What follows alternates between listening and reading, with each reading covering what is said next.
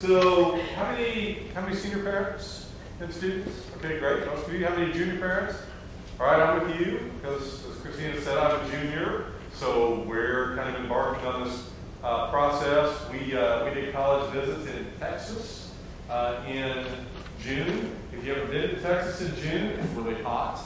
That's what we found out. But I had a great time. I was banned from asking questions since my son said, "You know too much." I said, okay. Didn't know that was a bad thing, but apparently it is. So it was a fun time, and it's great to see the process through his eyes, which is the eyes that need to see the process. Because at the end of the day, he's the one going to college. I'm not. We're going to drop him off, and I know it's going to be terrible, and we're going to cry and all that. But at the end of the day, he's got to love where he's going. We can try to lay the groundwork and everything. And I did have a kind of a sobering moment the other day, and he just started to drive, so that's a whole other story. But anyway, stay off the sidewalk if you're in Brentwood. So we're sitting there watching the Titans game, and the Titans wins have been kind of few and far between. And there was a moment I'm kind of looking at him going, oh my gosh, this may be one of the last times that we get to celebrate a Titans win together because he's going to college in 2 years. And that was a little hard to think through that process. So anyway, I'm there with you. As my colleague said, that I work with at Admissions, he said, he's been in the business as long as I have. And he said, I would talk about admissions and talk about financial aid and all of that, and talk to families, both he and I both. But he said, until it was my own kids, I realized I didn't know anything. So until you're the parent and you're going through the process, it's different. And each kid's going to be different as well. So we're going to go through the slides. We're going to try to kind of go quick. I'm going to leave a lot of time for your questions and try to fill in things that you may think, well, is this a crazy question? It's probably not a crazy question. And we'll go through and try to answer as many of those as possible. You have a copy of the handout. By the way, we are being videotaped. So just so. Yep. So just so they can get me on camera. So if you're not supposed to be here, if you're supposed to be somewhere else and you ask a question, you might want to disguise your voice. Okay? So some financial aid myths, just to make sure we're kind of level set on kind of the reality. Financial aid isn't available. That's not true at most institutions across the country. They offer some type of financial aid. One of the other myths I always love is that we should pick the college that offers the most financial aid because that means that school wants my student more. So, okay, I've heard that argument. It is an argument. I would always say as a student, you want to pick the school that's the best fit that you can afford. Okay?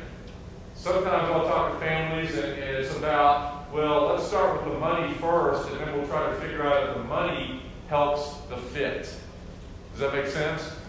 Okay? Because they're thinking about, well, the fit is better if the money's better. Well, no, the fit is the fit. The bottom line is when you pay for tuition and housing and whatever else, you're paying it typically at the beginning of each semester. All right, that's a one-time occurrence each semester. I mean, the student has to be happy and doing well every other day the rest of the term, right? So, that's the long-term view of that. Okay. The best way to think about financial aid, especially the money that the school offers, it is a way for the school to help meet whatever objectives they have, whatever they think is important, whatever they want to reward. That's why a school has financial aid. Now, parents and students look at it as a reward or as a discount or something like that, which is also true. But from the eyes of the school, it is something to try to entice a student to enroll at that institution. financial aid will only cover tuition costs. That's not true. There are some cases where financial aid will go above and beyond tuition because we know at most institutions there's tuition, there's fees, there's books, there's housing, there's meals, there's all those things. We'll talk a little bit about costs in a minute. Okay? Any questions on this slide? Observations? Rude remarks? All right. So this is where, and it's a little bit hard to see, it's a little bit easier to see on your handout, but this is just a look of all the financial aid that went to paying for college. How is it broken down? Now there's some good news on here and some bad news. Let's start with the bad news. Whoops. Where's my pointer? The center button? The center button? There it is. Oh, there it is. Okay, good. So you see that big long graph there at the bottom? That's federal loans. Ew. So 34% of the money that's available for college comes in the form of federal loans. That's either a loan in the student's name or a loan in the parent name. That's not as much fun to talk about, so let's go to the next one up, okay? And that is institutional grants. That makes up 22% of the money that's available. So over half of the money that's available for college comes in the form of either money from the institution or loans. So if you're thinking, well, where do we start looking for money? Well, if you want to look for free money, look at the school. Okay, look at the school. That's the best source of money. The next one up is Federal Pell Grant. Federal Pell Grant is a federal entitlement program, and there's a slide in the back of your presentation. We won't have time to get to that, but it talks a little bit about all the federal programs, federal loan programs, federal grant programs. Pell Grant is for the neediest of the needy of the needy of the needy. If you think, I wonder if we'll qualify for Pell Grant, the answer is probably not. Okay? Next up, federal education tax credits. On your tax return, if you don't make too much money according to the federal government, we will not get into that tonight, okay, that there are tax deductions that you get when you send a child to college. Okay? So it's money that you don't get, when you have to pay the bill, but when you file your taxes, it's a tax credit that you can get back if you qualify. Next up from that, veterans and education benefits. Next up from that, 6% private and employer grants. You hear about all the money that goes unclaimed for college each year. Okay, private, scholarships through the Walmart Foundation, Coca-Cola Foundation. Churches, as an example, may have scholarships. Your employer may have scholarship. Your student works at Chick-fil-A, they got a scholarship. That all fits into that bucket. Okay? State grants. Next, the second one from the top, 5%. In the state of Tennessee, great lottery scholarship program for students that go to school in the state.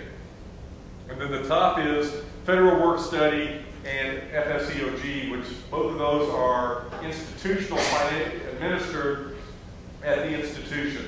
The federal government gives a block grant, and then the school administers that. And there's information about work study and FSEOG in the back of your presentation. So that's kind of the big picture of how college is funded. So the biggest takeaway from this is, yeah, there's loans and they're available. We'll talk just a little bit about that in a second. But the biggest source of free money, gift money, the best kind of money, is from the institution themselves. Any questions on the slide? Okay. All right. I like to show this to you because we hear about everybody that's in debt. Oh my gosh, people are just borrowing insane amounts of money to go to college. It's just out of control. Actually, it's not. This slide just quickly is if you have borrowed a loan for yourself, parents, if you borrowed a loan to go undergraduate, to go to law school, to go to medical school, and you borrowed a loan for a student, like you borrowed a parent loan, all of that money is rolled up together and is reflected on here. If you just borrowed a student loan in your own name, it's reflected on here. The biggest takeaway is that you take 39% and 28%, you add those two together, that gets you 64%. 64% of the borrowers in the country have borrowed $25,000 or less for college. Okay? You never hear that, on the news. Okay? So the vast majority of people have borrowed $25,000 or less to go to college. If you want to go up to $50,000 or under, then you add another 18%. So the vast majority of the borrowers in the country haven't borrowed that much to go to college. Now, borrowing is always a family decision. But just understand, there are loans available, and what we always counsel people, borrow smart. I mean, I'll have parents tell me, well, would you borrow $200,000 to send your child to Vanderbilt? And I'll say, have you met my kids? So the answer is no. That's a joke. But, would I borrow $200,000 to send my child to Vanderbilt? Probably not. Okay? I think that's an awful lot of money to borrow for an undergraduate education. Unless I thought, they were going to graduate with a $200,000 a year job right when they graduate. Okay? They may think those jobs are available like that. I know differently. Okay? But I just wanted to give you a little bit of perspective on borrowing. All right, categories of financial aid. As you're going through the process, you'll hear a lot of terminology. This is kind of what everything means. You'll hear gift assistance.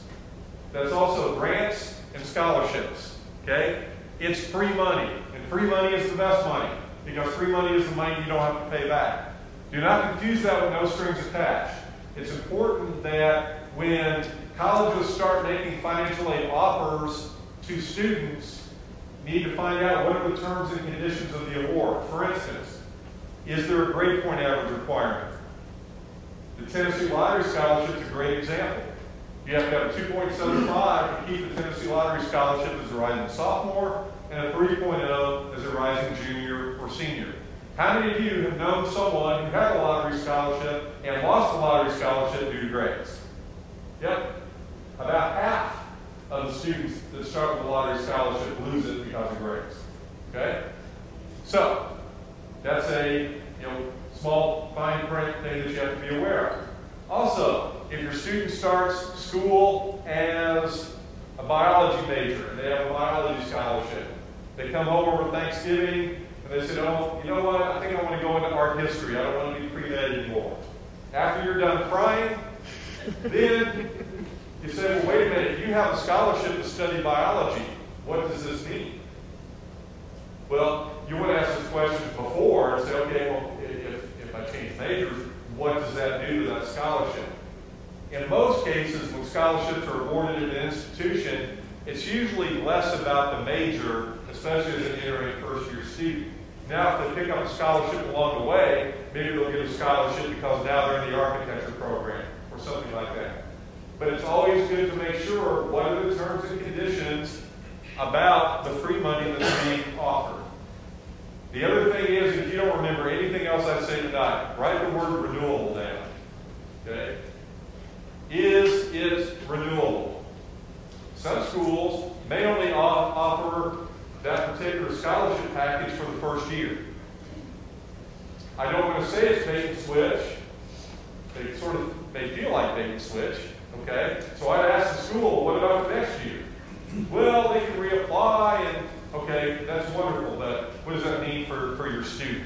So that's a really, really important part because unless they're Doogie Howser, students, you can ask your parents who Doogie Howser is. It's going to be a 4-year thing. Okay? Maybe 5 years. Hopefully not 6 years. You get what I mean? Okay? Then loan assistance, that's the money that you borrow that's repaid, of course. And then work, students, that's called a JOB. It's a job. It's where you actually, you go do something and you get paid. Okay? So, on some college campuses, finding a job on campus is easy. In some places, it's a little more difficult. If working is an important part of kind of how you're figuring out how to pay for it, so hey, you're going to need to earn about $1,000 a semester, to help pay for expenses. Then find out from the school, how realistic is it for a student to get a job. Like at Vanderbilt, it's pretty easy because a lot of our students work on campus. There's a lot of jobs off campus, and so those opportunities are pretty abundant. If it's in more of a college town, there may be more of a crunch to get a job. All right? You may hear the word self-help. Self-help is just a sexy way of saying loan and work together. So a school may say, we have a great financial aid program. Our average financial aid award consists of 60% gift assistance and 40% self-help. You go, oh, self-help, that sounds really nice. Well, wait a minute. That's just either money we have to borrow or money that we have to work for. It's not free. Okay? And then most financial aid is awarded either based upon merit or based upon need. Remember, merit is always in the eyes of the beholder. What's meritorious at one school is not going to be meritorious at another. And that's the part that's going to drive you crazy, because trying to figure out what a school deems as meritorious. And some schools do not offer merit-based financial aid. Ivy League schools do not offer merit aid. They only offer need-based aid. And the need-based aid we'll talk a little bit more in a minute. Any questions over the slide? Brent, can you just comment maybe if a college offers a student self-help, do you have to take a loan? Do you have to get a job? That's a great question. Yeah, the answer is no. Just because a school offers it doesn't mean you have to take it. But then that's just, you have to come up with the money, that particular money a different way. Okay? That's a great question. Because we'll have some students who say, I don't want to work. And that's fine. We don't make it. Okay? Anything else on the slide? All right. Big picture sources of financial aid. There's federal, state, institutional, and private. For federal aid, the basic form is the pre-application for federal student aid. We'll talk about that in a minute. That's also the application for the lottery scholarship. So students, if you're thinking about going to school in the state of Tennessee, and even I would say, even if you're not thinking about going to school in the state of Tennessee, fill out the FAFSA, list a state of Tennessee school on there so you get into the state system. So if you decide to go to school in the state, then you can take advantage of the lottery scholarship. State financial aid programs. There's also, for instance, a Ned McWhorter scholarship program that has a separate application that's typically available later on in the fall, that's due around the 1st of January, and it's a merit scholarship program. There's also another state grant program called the Tennessee Student Assistance Award for students who also qualify for Pell Grant. But the FAFSA application is your application for those programs. Institutional financial aid. Some schools will want the FAFSA. There's another form called the College Board Financial Aid Profile. Both of those applications, the FAFSA and the Profile, they ask for parent income and asset information and student income and asset information. So it's one of those things you'll sit down, have your tax return, and you just start going at it, okay, and answering questions. The profile is used typically by schools that have a lot of their own institutional need-based aid. We use the form, Notre Dame uses it, Rhodes uses it, because we all have a lot of our own institutional money that we award. Not all schools will use the profile. If you call a school and ask them if they use the profile, and they ask you, what are you talking about? They don't. And usually you can go on a school's website and they'll tell you, hey, to apply for financial aid, here's what you need to complete. In that same vein, merit scholarships at an institution, if a school has 20 scholarships, they may have 20 scholarship applications. Okay? One for each scholarship. Most schools have tried to consolidate that down a little bit to where they can use a lot of the information on the admissions application to do their work, and they may ask for a little some supplemental materials. It just depends. But ask the school. We're a great example. Our merit scholarship programs, we have 3 major programs. Each requires a separate application. Every year, we'll have someone that will come up and say, well, you didn't offer me a merit scholarship. And it'll say, well, did you apply? What? Well, did you apply? Well, no, I didn't apply. I didn't know I had to. Okay, well, we sent you a brochure, and we sent you 3 letters, and it's all on our website. So, well, I just missed it. Yeah. And we're not going to come knocking on your door saying, hey, you know, you didn't apply. You want to apply now. Okay? So the important thing is to understand from the school's perspective, what do you need to do? Deadlines are a huge part of this process, and Christine will talk a little bit about that process later on, but deadlines are huge. And sometimes a deadline is a good idea. Sometimes deadline is an absolute. And the problem is you don't know the difference until you miss it.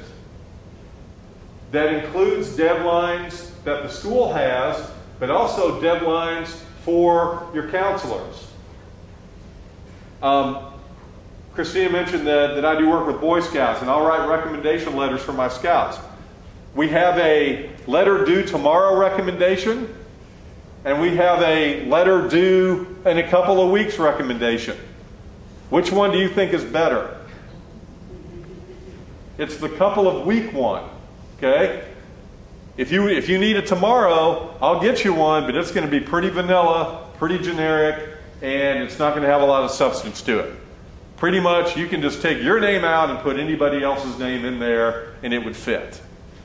You know, they're great kids, they've never burnt anything down, you know, they've never run over anybody with their vehicle, you know, all of that. Okay? So, deadlines are important, are very, very important. Then, private opportunities. There are a lot of scholarships out there. There's some really great scholarship tools. FastWeb is one, collegeboard.com has one, and there's a slide in here that has those websites on there that you can go out and look for various scholarships that may be available. Any questions on this slide? It's okay. We have a full tuition scholarship for the first question. When do I have to get the application in? When do you have to get the application in? For the full scholarship. Yeah, right now. I'm sorry, you just missed the deadline. I'm so sorry. Yes. The FAFSA. Yes. Free app for federal student aid. My child's not living in Tennessee. Yeah. You're saying I should fill it out in case Tennessee or Yeah. all states? I would say typically fill it out regardless. Okay. There are some schools that say, you want to apply for merit aid, we want you to fill out the FAFSA. Okay. And I said, well, why do I have to fill out the FAFSA? It includes all my income. Because that's our rule. I mean, a friend of mine that I work with, his daughter went to a school, she had a merit scholarship, and she had to fill out the FAFSA each and every year. I know that because he complained about it each and every year. And you're saying not just for Tennessee schools? Absolutely. Any state? Yeah, and honestly, when I'm talking across the country. Really, the difference in the state of Tennessee, the big difference is you've got that lottery scholarship through the FAFSA. Yes, sir. So, what is the sequence of this? Do you apply to the school, get accepted, and then start applying? That's a So great otherwise, question. you apply to like 9 schools and you're not going to scholarship. So it's going to depend. Typically, the best thing to do is to write out all the schools and then start writing out deadlines. Okay, when does the school want the admissions application? When does the school want the FAFSA application? If the school requires a profile, when do they want that? As a general rule, you apply for admission, you apply for financial aid, maybe one a little bit before the other or one after the other, but typically you don't want to wait until you find out whether you're accepted and then apply for financial aid. So I'll use Vanderbilt as an example. In our regular decision process, the application for admission is due January 1. The application for merit scholarships, those are due January 1. Our priority deadline for the FAFSA and the profile applications are due February 1.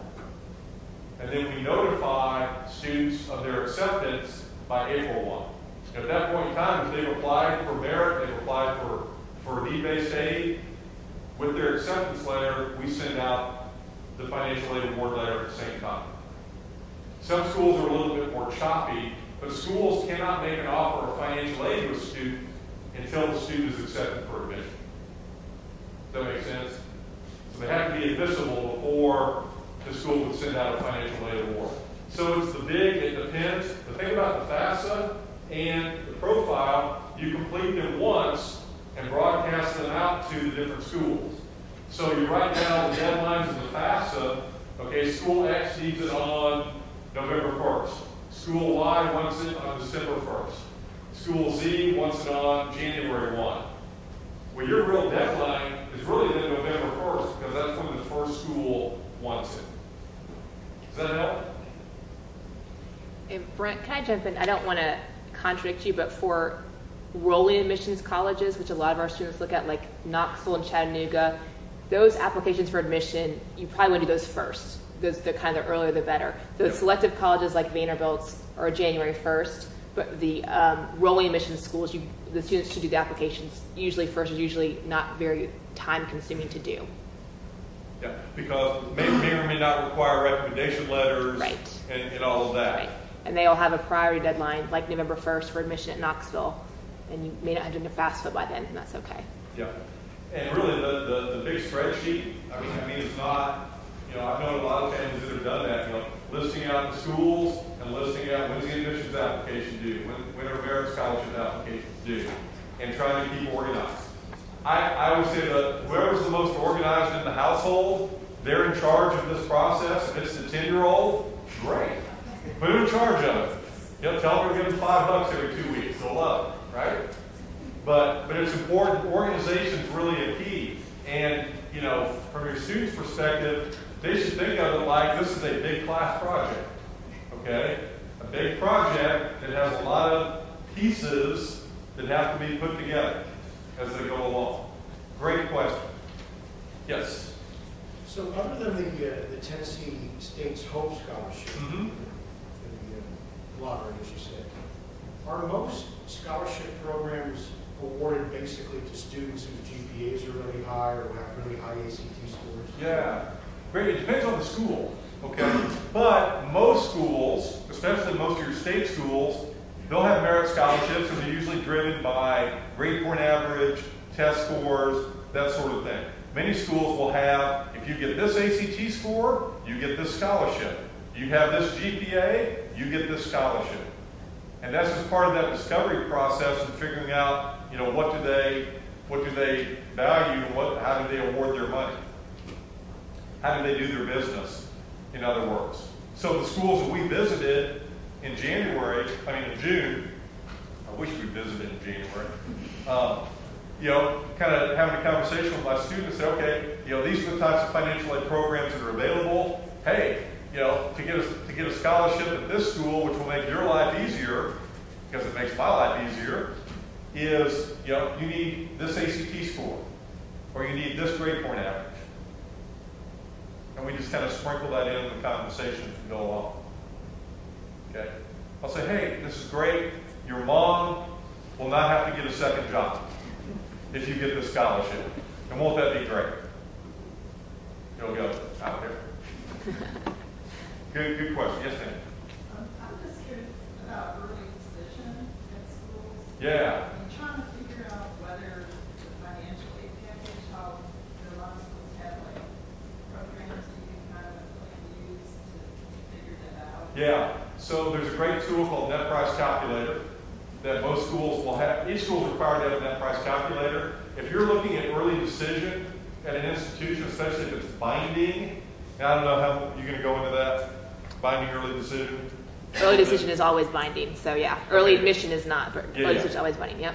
So, yeah, it's a good idea to have an idea of what type of aid that would be offered before you apply, just so you know that, you know, there's no sense applying early decision binding if you know we're not going to be eligible for that much aid, and we can't afford it if we get accepted. So the universities and colleges that have that net price calculator is pretty accurate or pretty close? Our experience has been it's very accurate if the information put in is accurate. Okay, so occasionally we'll talk to a family and say, well, you know, the financial aid award you gave us is a lot different than what we had on the Net Price Calculator. So do you have a copy of the results? Yeah. And they send it to us and we go, okay, well, these numbers are different here. And they'll go, oh, okay. Or we had one that they put down that they had 2 in college when they're only going to have 1. And that makes a huge difference in the analysis. Okay? Early decision, finding early decision is always something, it's a good conversation for your student to have with their guidance counselors. To kind of walk through that and make sure that that's the appropriate path to take. It's great, but it's not great for everyone. I would say it's great for a subset of students. It's probably not great for the majority of the students. Anything else on this? Okay. Potential problems in the aid process. Believe it or not, name, date of birth, and social security number sometimes confounds people, especially fathers when they're filling out the application.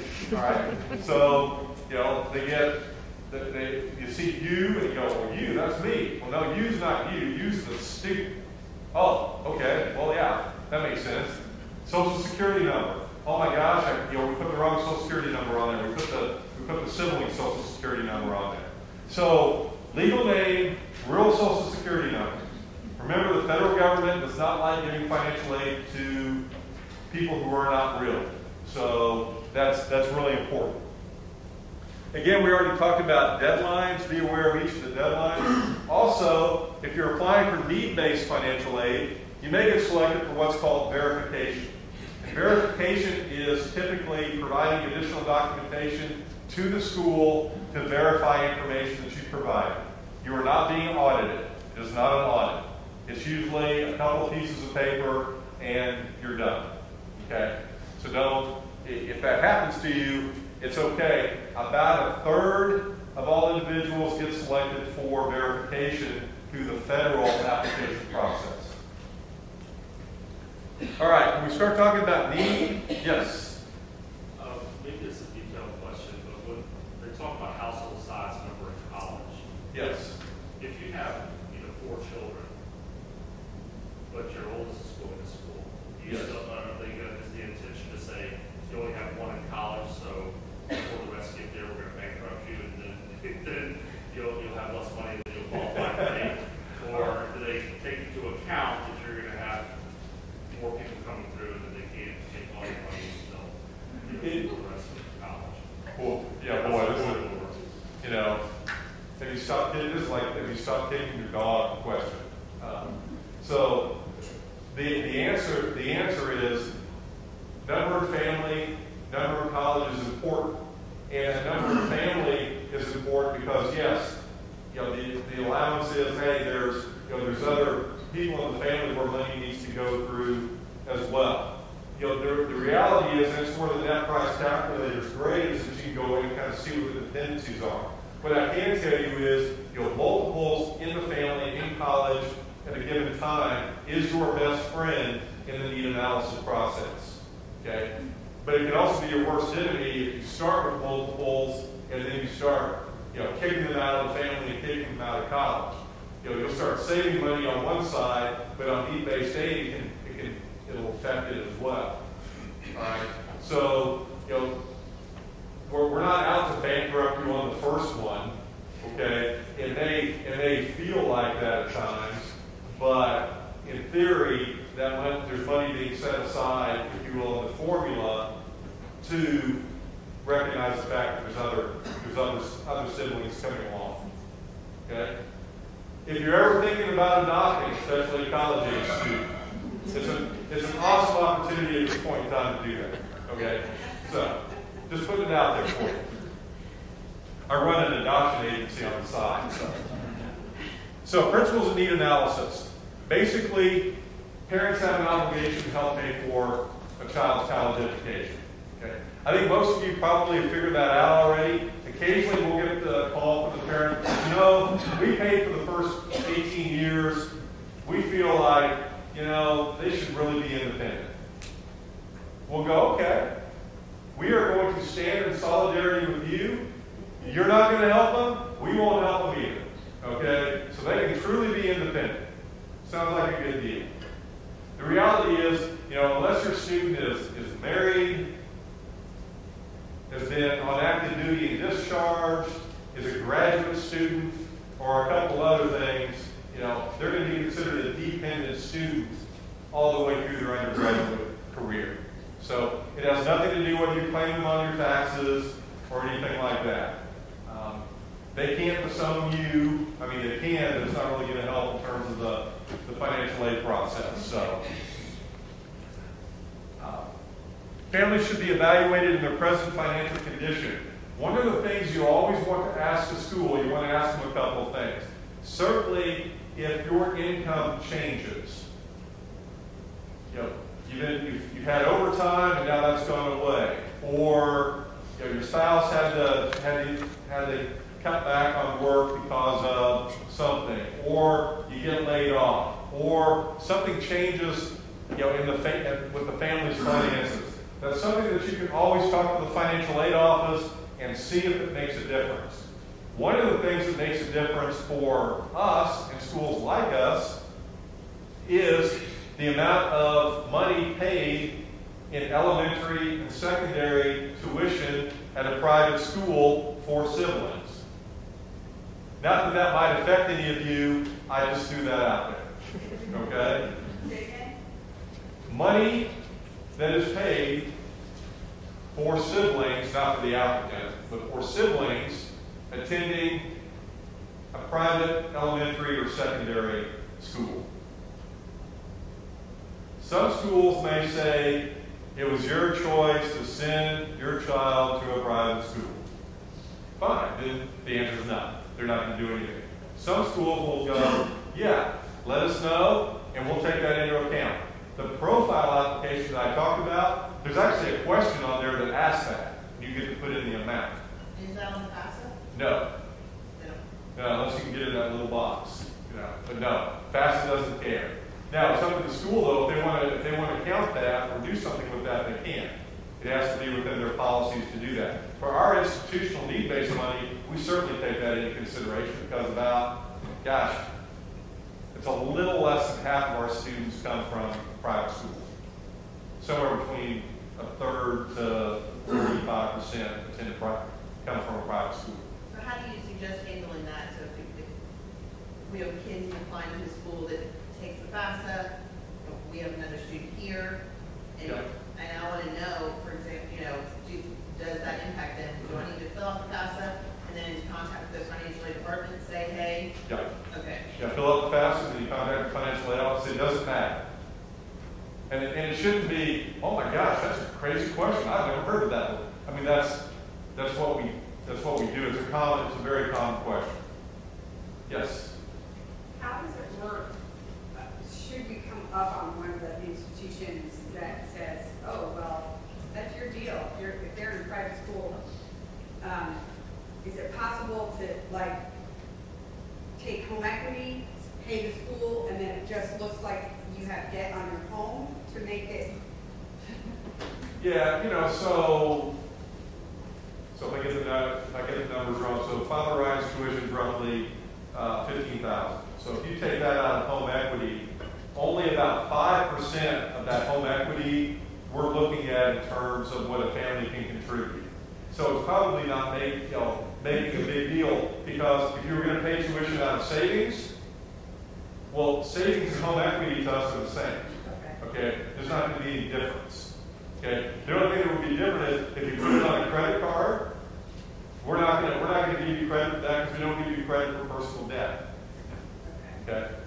That's a great question. Yeah, personal debt typically isn't included. Now, you can always throw it out to the school and say, hey, we had this happen, a tree fell on our house, and we had to put it on the credit card to pay for it. I've heard all sorts of different things. You can throw it out there and see. It never hurts to ask. Okay, so how we determine financial need? You've got your cost minus what we expect you to pay. The expected family contribution, that's what's driven by the FAFSA profile applications. We're determining what we're going to expect you to pay. Okay? And that manifests itself in a dollar figure for that 9-month period of time, okay, for that particular year. Theoretically, though, really that's a way of evaluating a family, evaluating their financial strength, really over a longer period of time, just not the 9-month period. Well, most families will look at that expected family contribution and go, "You people are crazy." Okay. Rare is it that I have a family that says, "You know what? My gosh, that number you guys came up with, that was right on. You know, we always figured we could expect to pay that much." No. Okay. So this is full disclosure and full warning. If you haven't gone through a calculator, it's probably a good idea to do that. How many of you have done some type of a calculator to estimate your expected family contribution? Okay. We're in one of the best religious schools in the city, so I know there will not be poor language. What was your reaction when you saw that? Oh my? I laughed. Okay, laughing's good. Not really. I would say it was crazy. The number was crazy. Okay, yeah. Typically, what we're going to expect you to contribute, you're going to look at it and go, okay, that's a little excessive. Okay? But it's important to understand it is what it is, and it's pretty consistent from school to school. There may be some adjustments, like for things like we talked about, but so it's important to understand if you think, okay, well, I think we're going to be eligible for a lot of need-based aid because our neighbor was eligible for a lot of need-based aid. Okay? Neighbors are horrible sources of information, by the way. Horrible. Okay? If any of you are neighbors to each other, I'm sorry. Okay? You guys will lie to each other. You'll say your student got a scholarship when they didn't. I mean, all sorts of stuff. Right? I know because I hear the stories. Well, so-and-so said blah, blah, blah. And I look at so-and-so and go, well, that's not even supposed to be right. So, anyway. But it's important to get level set as you're going through this because, and to help guide that process as you're going through. Now, I think it's good that, parents, when you're having conversations with your students, say, okay, there's a limit to what we can do here. So if you're shooting here, great, okay? But we're going to have to wait and see what that financial aid offer looks like. So, before you fall completely in love, let's just make sure that we're kind of tempering our enthusiasm. There's a couple of things. Number one, if it's a competitive school, can you get in, right? And then second, is it going to be affordable? Can the family swing that? The great thing about American higher education, there's a lot of great schools at a lot of different price points. Okay? You can get a great education and not have to spend an arm and a leg. Maybe a leg, maybe a foot. Don't know. Okay? But a lot of different prices. Does that make sense? It's possible to get a great education in a lot of different places. Again, it gets back more about school fit and all of that. I saw a hand. Yes, sir. Yeah, so is this process, the financial process, completely independent of the merit phase? Yeah, it's usually completely independent of merit. How does, what do you, a merit scholarship, that information needs to be put into the company? So that's a great question. So if you get a merit scholarship, does it replace the expected family contribution, or does it go to meeting the need? It goes to meeting the need. So the only way you get around that expected family contribution if all the money is merit-based aid. Okay? Okay, so let me give you a for instance. So for instance, you have, let's say the school costs $30,000. The expected family contribution is 10, so the need is 20. Well, let's say the school says, okay, we're going to give you $20,000 in aid, $15,000 of it's in grant money, $5,000 is in a loan. Okay, so $20,000. Well, along comes the biology department and say, you know what, we're going to give you a $25,000 scholarship. Well, effectively, that $25,000 then wipes out the other 20 that was given. Okay, so now you're just left with a merit scholarship of $25,000. And state of Tennessee, then the additional money on top of that for lottery. Okay, does that help? And a lot of times, a lot of this you don't know until you've gone through the process. And so a lot of it is just trusting the process, trying to have an understanding of how the big pieces kind of fit together. Applying for everything, applying for admission, applying for all sorts of financial aid, and then kind of sitting back and waiting for those offers to come in. Yes, sir. You say you do not hear about a financial aid package from an institution until you've been accepted. So correct. And it seems like depending on the college or university, you might not know how that's going to play out because every place can be somewhat different. Right. So how do you know what you can't afford going in? Is there a certain percentage that typically applies as a rough guideline, or I don't know if we're just sticking our pants here? I don't know. Yeah, there's not, using the calculators to help understand where you are in terms of need-based aid is important. If you can kind of get a gauge on merit-based aid from the school based upon how they do their business and doing those types of things. And in the big picture, the schools give you until May 1st, if it's through the regular process. Early decision is a whole different story. May 1st for the student to make that decision. Okay? So if the school says, well, we want to know right away, hey, well, fine. Student can go ahead and accept the award. That's great. But there's no obligation for that student to attend that school. The student has until May 1 to tell the school whether or not they're coming. Okay? Because that's the agreed upon candidate's reply date. Now, if you start in October, man, it's a long time between October and May 1. So, but it may take that long. Is that? Yes. So you should exactly be applying for admission and financial aid and get all the financial offers, admission offers throughout this year. Some students are already being admitted to colleges. Some students applying to Vanderbilt will not hear until April 1st and then get their financial aid at the same time. But every college should give you until May 1st to officially say, yes, I'm coming, or no, I'm not. And that way have seen all of your admission offers and financial aid offers. Yes.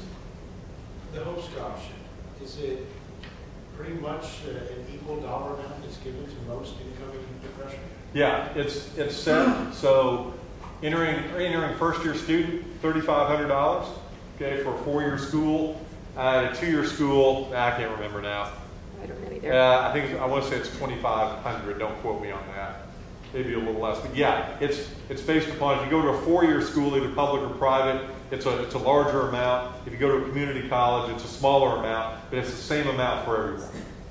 Okay, it's not hey, you got this school has a little bit more than this school. No, the big differentiation is between a community college and a public school. And there's in the back of the handout, I've got information about the lottery scholarship. Okay. One thing, cost can be really confounding as it relates to trying to figure out what a school actually costs. So just kind of do some digging. The standard elements of a cost of going to school, if your student's living on campus, theoretically, or not living at home, theoretically, if you had a wad of cash and you gave it to them the first day of school, how big a wad of cash would they need to start the first day and get them home after the last day?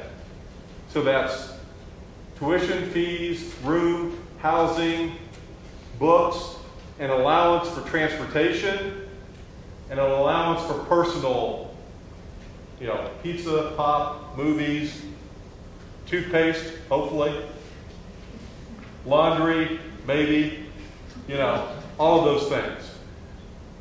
The thing about cost, if you want to ask a school, first of all, are there different fees associated with taking different classes or different majors? Some schools can fee you to death. Okay? So always ask about the different fees. The other thing is housing. Some schools may report a standard amount, but if your student lives in the Taj Mahal, they may pay more. Or if your student lives in the dorm that's just about ready to be condemned, they may pay less. So sometimes you have to tease out that particular information about costs. Okay? A couple more things about need. Remember, the cost of attendance can vary from school to school. In theory, the contribution that the families are expected to come up with stays the same. So you may have a school that's more expensive, that at the end of the day, there may be enough financial aid to make that school as affordable as another school. The key thing that you always want to remember when you're comparing the cost of schools, it's the net price. And the net price is defined as the cost of attending the school minus the free money. Okay? It's not what the financial aid award is, because that award may include work, it may include loans.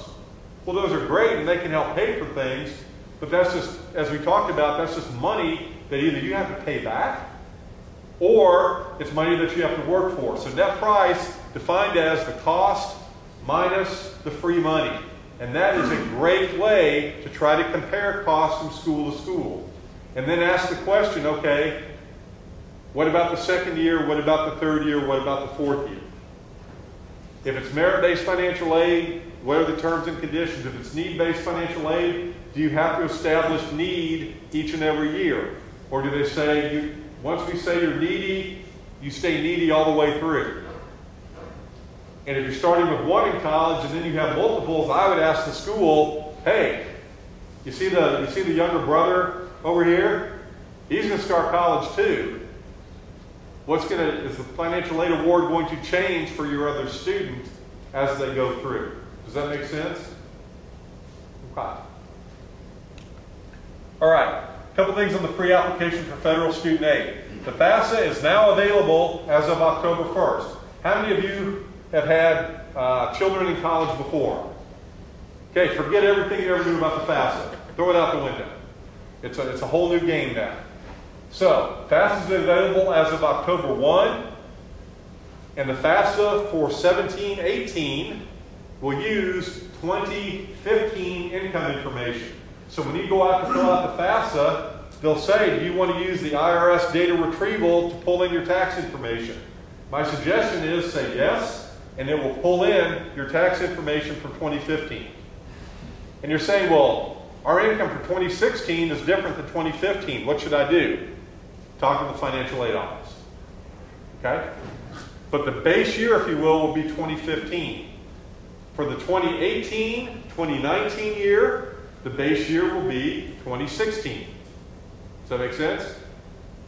Okay. So, FAFSA is available October 1st. Again, remember, you and your refers to the student. Read the instructions. I'm horrible. I hate reading instructions. I just want to get it done, right? Read the instructions. Fathers, slow down. Okay, it's not a race. I'm saying that to myself, okay? And also, we're going to have a FAFSA night here November 16th for seniors if you want assistance with your FAFSA. So we'll talk more about that. FAFSA night and wine tasting at the same time. It'll be fabulous. That sounds great. You need wine with the FAFSA. So.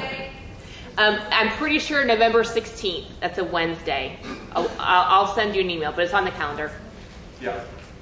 It is not it may seem intimidating. It's not, honestly, it's not that bad. It is not that bad. We've never carried anybody out of our office after a FAFSA, episode. So, profile, kind of the same way, is that for the 2017-18 year, we're using 2015 income. Quick question. Yes. Can you comment real quickly on the differences between FAFSA and profile besides Yeah. why you guys use it versus FAFSA? Because we like torturing families. So, actually, we get more information on the profile. It's a more in-depth look at the family circumstances. I always call the profile it's the FAFSA form on steroids. Okay? But honestly, in the analysis, for most of our families, especially when we get to about a family income of about $80,000 and higher, they actually show more eligibility on average on the profile application than they would on the FAFSA application. And there's about 5 or 6 major reasons why that is. But it's important for us because it does give us a better breadth of a family situation. Also on the profile, you can actually tell us what your special circumstances are. The FAFSA doesn't give you that opportunity. Okay? Understanding your financial aid award. Know how your award was put together. Know if it's merit or need. Because if you go back to the schools, a question I always get, well, can I negotiate the financial aid award? The question is, I don't know, but the answer is going to be no unless you ask. A good friend of mine, who happens to be a judge, so he's very good at negotiating, was going back and forth between two different schools. It was merit money, okay? But, he basically got the 2 schools in a bidding war for his student. What could be better, right? Okay? So that can happen. It doesn't necessarily mean it will. I mean, if a school offers your student a full tuition scholarship and that's it, well, it's probably not full tuition plus. They award that scholarship as a full tuition award. But you don't know unless you ask. So, ask. Absolutely ask. Okay? Again, we talked about this before. Know the terms of each of the program that's offered. And then I've got some tips on there and how to appeal the financial aid award. Okay? Do not start at the chancellor's or president's office. Probably not a good place to start. Start at the financial aid office. I always say, start nice. You can always get to nasty later. If you start with nasty, there's not a whole lot of other places you can go. Right? Get the names of the people that you talk with. They're real human beings. Most of the time, in most schools, you can find people's email addresses in the directory that's on the school's website. Okay? Don't show up at their house. Probably a bad idea. Don't call them at home on the weekend. Probably a bad idea. But have the conversation with them. I think the best conversations I have with families when they're knowledgeable about the process. And it's okay to say, listen, help me understand. It's always the Columbo approach. Help me understand. Help me understand why you offer us this amount of money. School Y, which honestly we don't like quite as much as your school, but totally acceptable school, good opportunity for the student, but they're offering more money. Can you help me understand maybe what the differences are? And is there any way we can get a little bit closer? Okay, perfectly legitimate conversation to have with the financial aid office. And then they say, you know what, it's need-based financial aid. Unless there's a change in the family circumstances, there's not much we can do. Okay? Or they may say, well, let me see. Let me go to my manager and see what we can do. Okay? I mean, you don't know until you ask. All right?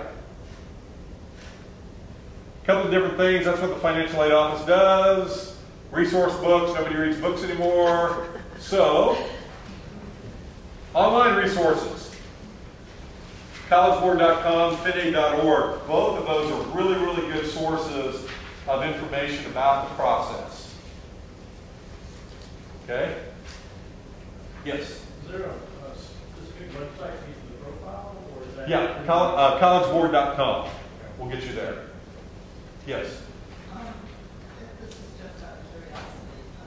You're awarded a merit-based financial scholarship that you accept, and of course, some kids don't live up to that. Yeah. Will the financial aid begin after? That's a great question. So the question is, student has a merit-based scholarship, what happens if that goes away? It depends. If the school has need-based aid may kick in. Yeah, if you were accepted either one, but you know the financial Yeah. aid for the merit. And that's a question to ask the school. We'll have that. We've got a few merit scholarships, and we've had the situation where they lose the merit scholarship, but they're eligible for need-based aid, then that takes over. But it's going to depend on the school. If the school doesn't really have any need-based aid that they administer, it just may be loans or something else. So that's the question to ask the school, kind of a what if.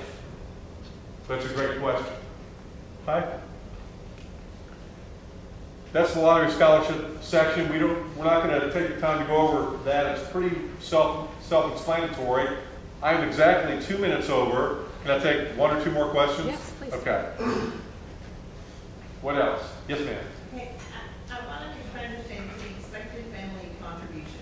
Yes. So we went online and we plugged in our numbers, and here was this insane number that there's no way I can pay. Okay. And so I look at that number and I think, okay, so this is the amount that they're expecting us to contribute. Right. Am I correct in understanding that that amount means we cannot borrow that from in a federal loan? Is that right? No, you can't. You can always borrow the expected family contribution in a parent loan, and maybe also in a student loan, depending on, the student loans student loans to the federal government have a limit, $5,500 as a freshman, $6,500 as a sophomore, $7,500 as a junior and senior.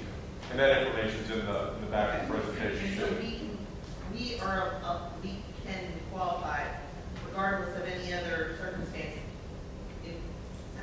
You understand what I'm saying? Yeah, How does that absolutely. work, right? Like, Right. we can apply for a loan if we so chose to pay that, to borrow that difference. In the federal parent loan, you can borrow up to the full cost of attending the institution minus any other aid the student is receiving.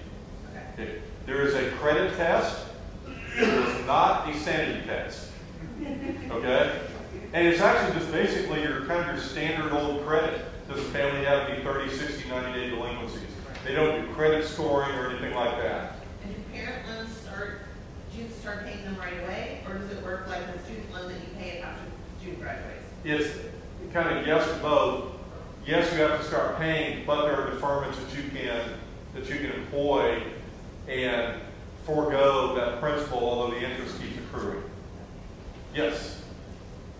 We talk about student loans, are we co-signing those?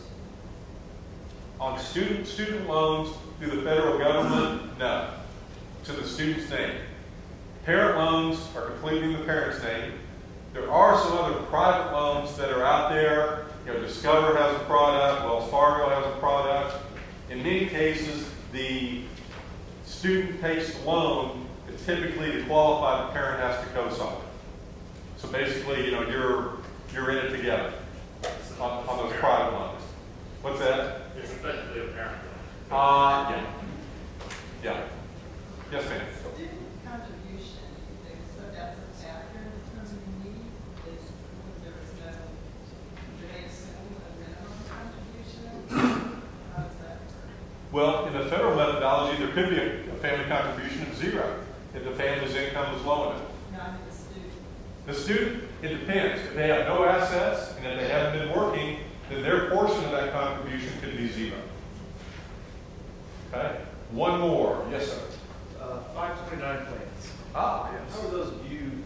Remind me in terms of like assets, or how does the school view those? Yeah, in most cases, 529 plans, the parent is the custodian, and then it's considered a parent asset.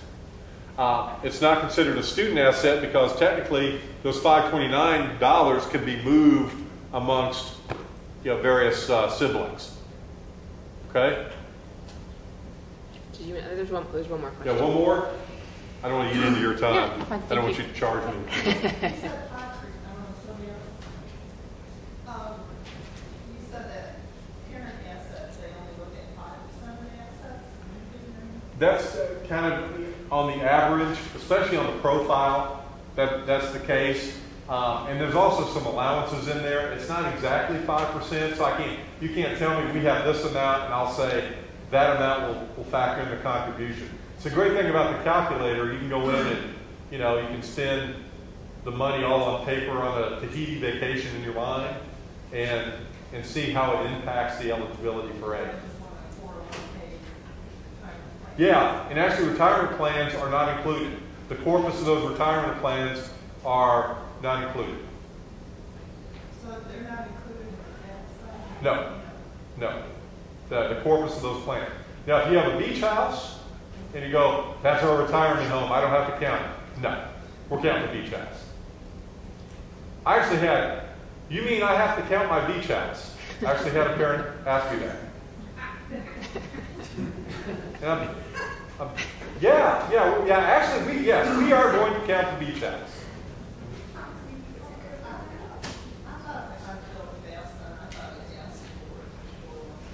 Now, what it does ask, if you, the money that you put in a given year, that you elect to put in, that's considered untaxed income.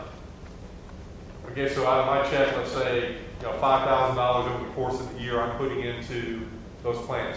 Yes, that is included as income, but that corpus amount, whatever I have in there that's gaining or losing money, if we lose money today or we gain money today, probably lost money today, that's not included. So, does that help? Yeah, it just seems like the question, maybe I would question. There is actually a question on the profile. They'll ask a question on the profile, but I don't know any school that uses that information. But it's definitely not on the FAFSA. Okay? All right. It's all yours. Well, thank you to Brent for coming tonight. We really appreciate you sharing your time and good luck to your student looking at colleges. Thank you. We're trying to figure out where our next visit's going to be and when. So thanks. You so much. All right. Well, as I said, I'm willing to stick around and chat with you all about that application process. If you need to leave, please do. I will just really quickly before I take questions, I just want to show you all that on the Blackbaud resource board, we have a lot of information for you all, and there's information on scholarships. Just want to draw your attention to it. And I do want to just clarify one thing in the questions you all were asking. The FAFSA is accepted by every college in the country for consideration for need-based aid. So it doesn't matter if it's Tennessee or not. And for the HOPE scholarship, in order to earn the HOPE scholarship, a student has to earn a 21 on the ACT or a 3.0 GPA as calculated by the state of Tennessee, not the Father Ryan GPA. Okay, and we'll go more, I can talk more about that with you later. But if the students are 21, they've automatically got the HOPE scholarship for their first year of college next year. Okay, so this is the resource board on Blackbaud, and if you click this link, there's all these different things that I hope you'll find more helpful, including I get a lot of questions about scholarships. This is a list, it's a very large list of independent scholarships for which you should be aware. It's a 10-page PDF. The top is, these are search engines to look for lots of scholarships. So if you have a tuba player, left-footed, loves to read, specific kind of student, you can find perhaps scholarships, and then a big long list of all these specific ones. These are typically non-renewable. They're typically not the big money. As Brent said, the big money is usually from the college. Okay? So with that said, I'd love to just answer any questions y'all have about what your seniors are going through right now. So what can I answer for you? Well, filling out the FAFSA, there is going to be We're going to have the evening at Father Ryan, November 16th, I'm pretty sure. We just had to reschedule it, and we're going to allow you to come and go, bring your laptop, and I'll send you a checklist of what to bring. We're going to have a gentleman here from the Tennessee Student Assistance Corporation that gives the HOPE. He'll be able to assist you submitting the FAFSA. It can be a bear. And do you apply for the HOPE scholarship, or it's just something automatic? As long as you do the FAFSA, and let's say Tennessee College on the FAFSA, that's all you have to apply. After graduation, I will submit information to the state of Tennessee about students' GPAs and ACT scores, and that will get sent to the financial office at Knoxville, in Chat, and Vanderbilt, and Belmont, etc. to deduct that $3,500 from the first year tuition. So there's no application for the HOPE. And there's no, it doesn't matter what your income is. It's just a 21 ACT or a 3.0. But HOPE doesn't apply to colleges like Belmont and Vanderbilt. It does. Any college in Tennessee, private or public. But it's a set amount, $3,500, which obviously $3,500 goes a lot further at Chattanooga than Vanderbilt. But yes, absolutely. And the point that Brett was trying to make, about half our students will go to college out of state. We do have a not insignificant number of students who transfer back in-state at some point. And if you qualify for the HOPE now, as a senior, and you do the FAFSA now, then you're qualified. And if your student spend the first year at Mississippi State and then comes back to Belmont, they will get the HOPE their second year of college when they go to Belmont. So you do want to do the FAFSA for sure. Just as you never know. Other questions? Yes, ma'am. Okay, we've heard that